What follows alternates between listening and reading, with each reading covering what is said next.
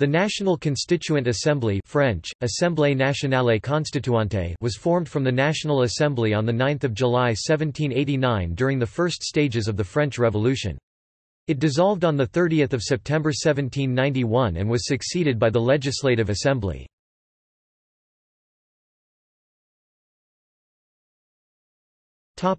Background.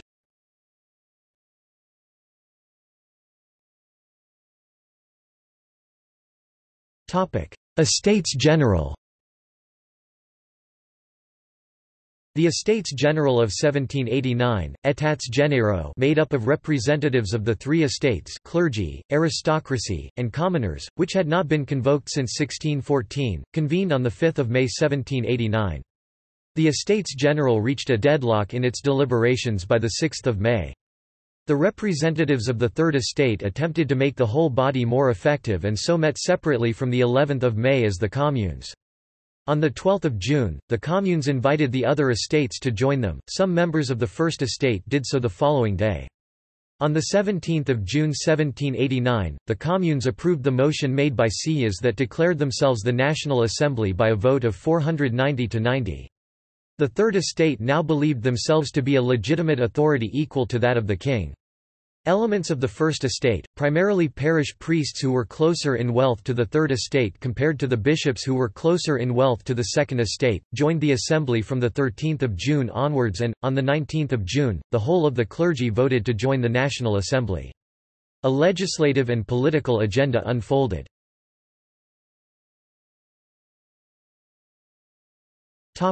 Tennis court oath. There were soon attempts by King Louis XVI and the Second Estate to prevent the delegates from meeting, as well as misunderstandings on both sides about each other's intentions. Locked out of its chamber, the new assembly, led by its president Jean-Sylvain Bailly, was forced to relocate to a nearby tennis court. On 20 June, there, it swore the tennis court oath, Le Serment de Jeu de Paume, promising not to separate, and to reassemble wherever circumstances require, until the constitution of the kingdom is established and consolidated upon solid foundations." Failing to disperse the delegates, Louis started to recognize their validity on 27 June. The Assembly renamed itself the National Constituent Assembly on 9 July and began to function as a governing body and a constitution drafter. However, it is common to refer to the body even after then as the National Assembly, or the Constituent Assembly.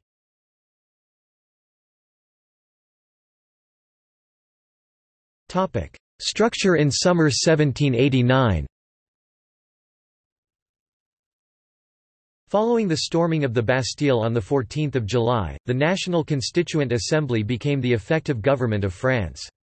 In the words of historian François Mignet, the Assembly had acquired the entire power, the corporations depended on it, the National Guards obeyed it. The royal power, though existing of right, was in a measure suspended, since it was not obeyed, and the Assembly had to supply its action by its own.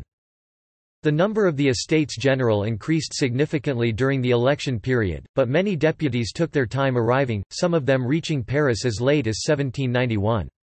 According to Timothy Tackett, there were a total of 1,177 deputies in the Assembly by mid-July 1789. Among them, 278 belonged to the nobility, 295 to the clergy, and 604 were representatives of the Third Estate. For the entire duration of the Assembly, a total of 1,315 deputies were certified, 330 clerics, 322 nobles, and 663 deputies of the Third Estate. Tackett noted that the majority of the Second Estate had a military background, and the Third Estate was dominated by men of legal professions. Some of the leading figures of the Assembly at this time were the conservative foes of the Revolution, later known as the Right, Jacques-Antoine Marie de Cazales, a forthright spokesman for aristocracy, the Abbé Jean-Siphorin Maury, a somewhat inflexible representative of the Church, the Monarchians, monarchists, also called democratic royalists, allied with Jacques Necker, inclined toward arranging France along lines similar to the British constitution model with a House of Lords and a House of Commons.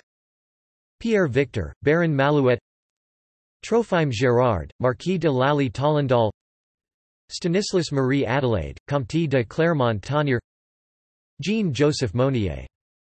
The Left, also called National Party, was still relatively united in support of revolution and democracy, representing mainly the interests of the middle classes but strongly sympathetic to the broader range of the common people. In the early period, its most notable leaders included Honoré Mirabeau, the Marquis de Lafayette, and Jean-Sylvain Bailly, the first two of aristocratic background. Mignet also points to Adrien Duport, Antoine Pierre-Joseph Marie Barnave, and Alexandre Lameth as leaders among the most extreme of this party. In this period, leaders in taking a more advanced position than that which the revolution had at this time attained. Lameth's brother Charles also belonged to this group. One must add the role played by the Abbé Emmanuel Joseph Sieyès, especially in regard to the proposition of legislation in this period, as the man who, for a time, managed to bridge the differences between those who wanted a constitutional monarchy and those who wished to move towards more democratic, even republican directions.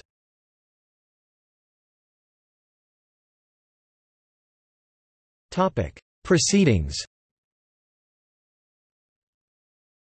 For a detailed description of the proceedings in the National Constituent Assembly and related events, see the following articles: French Revolution from the abolition of feudalism to the civil constitution of the clergy, French Revolution from the summer of 1790 to the establishment of the Legislative Assembly. For a list of presidents of the National Constituent Assembly, see List of presidents of the French National Assembly.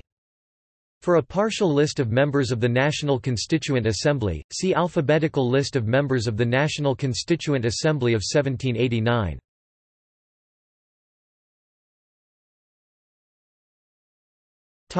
Restoration of king.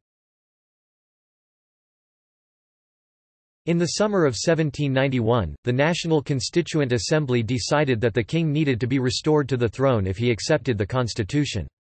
The decision was made after the king's failed flight to Varennes. That decision enraged many Parisians into protesting, and one major protest devolved into the Champ de Mars massacre, with 12 to 50 people killed by the National Guard.